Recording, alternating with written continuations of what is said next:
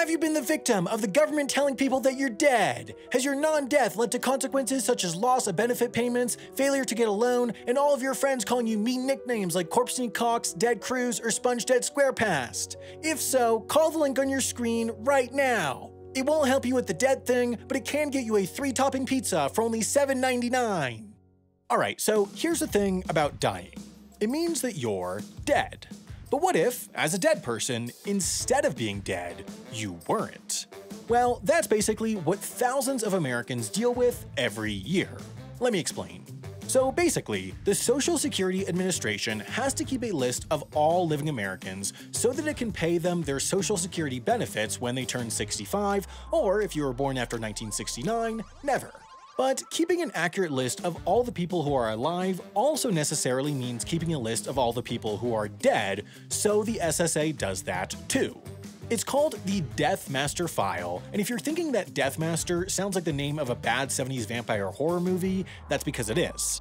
The Death Master File, though, is a decidedly non-vampiric dataset, and if you're watching this video, you've got a social security number, and you're dead, then you're probably on it. I say probably because the Death Master File, or DFM, is, like my ability to properly make initialisms, prone to error. That's because it's generally updated through reports and death certificates from medical examiners and funeral homes that are entered manually. So if a funeral home director slips on some dead guy juice and types in the wrong social security number, the wrong person might be recorded as dead. Now, there are some safeguards. Most of the SSA's death information comes from states using a system called EDR, Electronic Death Records, which checks the information against the Social Security Administration's NUMIDENT files. So if someone's made a mistake, an error message pops up saying, "Hey chief, ya biffed it," and it can be fixed. But EDR isn't perfect, not all states use EDR, and the SSA also gets death data from other sources, like written notices from close relatives, all of which means that even with an error rate of less than 1/3 of 1%, about 7,000 to 12,000 Americans get wrongly listed as dead every year. Daily, that's somewhere between 1 and 8 billion people a day. So what are the consequences of being dead when you're alive? Well, as the DMF is primarily a tool of the Social Security Administration, the most obvious issue is that you don't receive any Social Security payments you may be eligible for, which of course sucks because money. But the problem goes deeper than that, because the DMF isn't just used by the Social Security Administration. They also distribute it to state and federal agencies, and thanks to the Freedom of Information Act, the Death Master File has been public information since 1980, so it's used by a ton of private companies, credit agencies, identity authentication companies, banks, and others. And to add incompetence to injury, thanks to state rights, the SSA can't share state-collected data, which generally uses EDR and is more accurate, with the public. They can only send them the federally collected data, which has a lot more errors. Hooray, federalism! But still, you might think, what's the big deal? Let's say I apply for a loan and it comes up that I'm dead, I could just tell them I'm not dead. And given that being able to say I'm not dead is a pretty clear sign that you are, in fact, not dead, that ought to clear everything up. But it doesn't. That's because banks aren't worried that you're a zombie. They're worried you're an identity thief.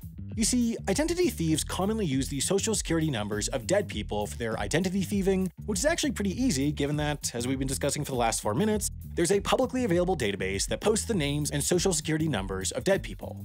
But because of the magic of bureaucracy, there's about a 4 to 6 week period between when someone's name shows up in the Death Master File and when the social security number is actually discontinued. So in that 4 to 6 weeks, identity thieves can use the still active social security number of a no longer active dead person to try to collect their benefits, take out a loan in their name, or do an epic prank on their widow. All of which means that if you're an alive person who's listed as dead and you apply for a loan or a lease or an epic prank, people will assume that you've stolen some dead person's identity and deny your application faster than you can say, "You just got widowized," which is the catchphrase of your widow pranking YouTube channel. Now, typically, people can get their name removed from the Death Master File pretty quickly by contacting the Social Security Administration, but even if the SSA removes you from their copy of the Death Master File, that doesn't mean you're automatically removed from every private business's copy of the Death Master File.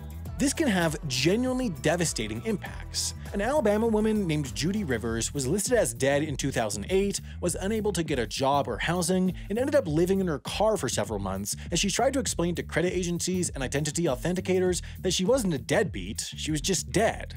But don't worry, the Social Security Administration has proposed a way to fix the problem, saying that it should be someone else's problem. The Social Security Advisory Board published a report in 2019 requesting that responsibility to collect and provide death data to federal agencies and the public should be shifted to the Treasury, who already runs a system called Do Not Pay that consolidates benefits information. So rest assured, if you're wrongly listed as dead, the federal government is hard at work arguing about whose fault it is. So, assuming you're not dead, live in the US, and pay for a cell phone plan, I almost certainly know something about you. You could save money by switching to Ting. That's because with Ting, you get the same nationwide coverage as with the big cell carriers, but unlimited talk and text starts at $10, then data is $5 a gigabyte, or you can get their unlimited plan for just $45. They also have other plans with 5 or 12 gigabytes of data, but regardless, the point is that you can get the same service with the same phone number for less money. It's kinda a no-brainer, but what should really seal the deal is that by going to hai.ting.com or by clicking the button on screen, you'll get a $25 credit, enough for a full month of service on some of their plans, and signing up there helps support HAI. So regardless of whether you're a power data user or a power loser of money you overpay for cell service with, you'll almost certainly save money with Ting, so head over to hai.ting.com today.